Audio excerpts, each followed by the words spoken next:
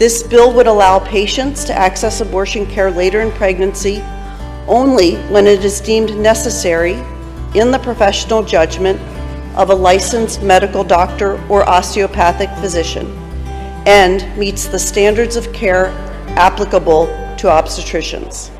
This bill is about those rare circumstances, horrible, heartbreaking, awful circumstances that are just an absolute nightmare.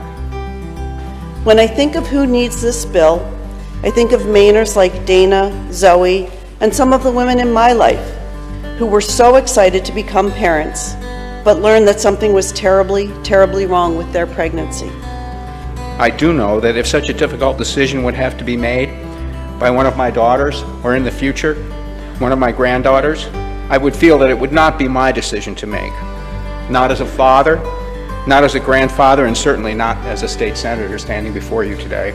I have had the honor of delivering hundreds of babies in my time as a nurse midwife and a labor and delivery nurse. Patients want options, and true compassion provides that opportunity.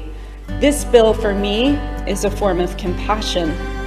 The decision to terminate a pregnancy is deeply personal, and the abortions we are talking about with this bill are medically complicated. Women like myself were disproportionately affected by lack of access to health care services, yes, even here in Maine.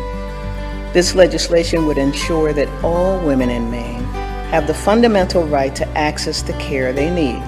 I've sat with friends as they made the difficult decision to end an unexpected pregnancy. I've also sat with my friends as they decided to keep an unexpected pregnancy.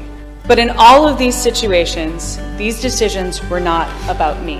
They were about being there for the person who is making them. When facing especially difficult decisions, a patient might consult their trusted primary care physician, a specialist, midwife, their spouse, even their religious leader. They should not also need to consult their local politician.